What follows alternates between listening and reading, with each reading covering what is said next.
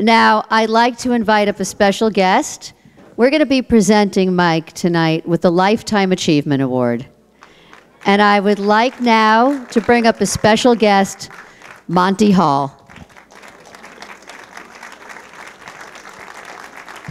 Thank you very much, Hillary.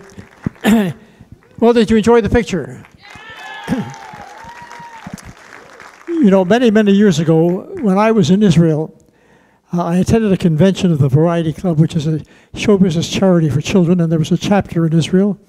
And I wanted to meet some of the members, and I met a young man by the name of Michael Burstyn at that time, who was working to raise money to help the children of all faiths in Israel.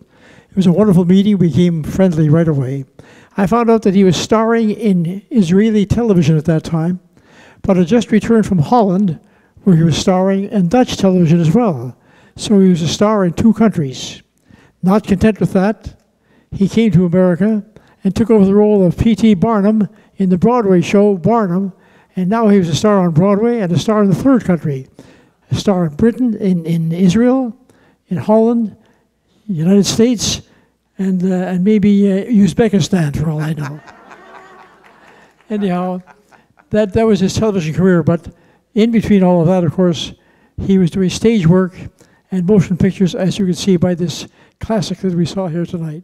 So with all these things, I'm very happy to present to the very talented man, a very dear friend of mine, the Lifetime Achievement Award from the Jewish Film Festival, Mike Burstyn.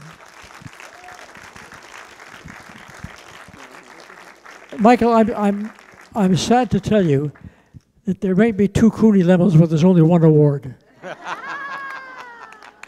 So here it is. And it says to Mike Burstyn, Monty Hall's friend. No, I'm not kidding. This is your award. Mazel tov.